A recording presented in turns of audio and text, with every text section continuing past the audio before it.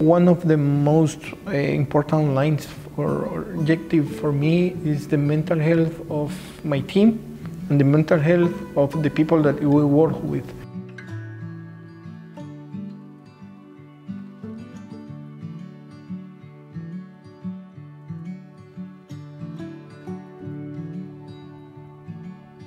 We have a lot of situations about murders, about people that migrate and stay in Mexico, for example, or disappear in Mexico, really hard stuff.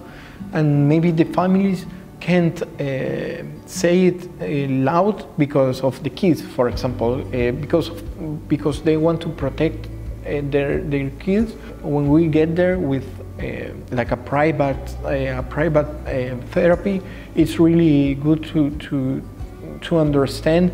If we don't give them that service, for example, they won't have it.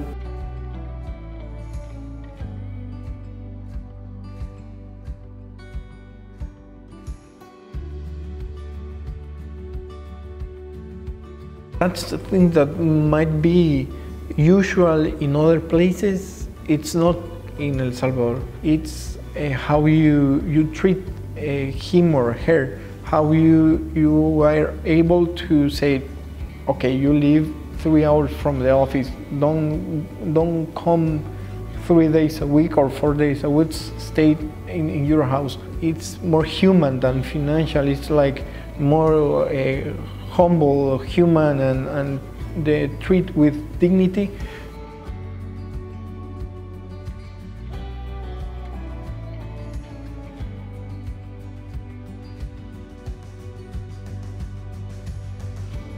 It's hard to measure that because it's not numbers, but if you can change the life or the view of life of one family or one kid, it's really good.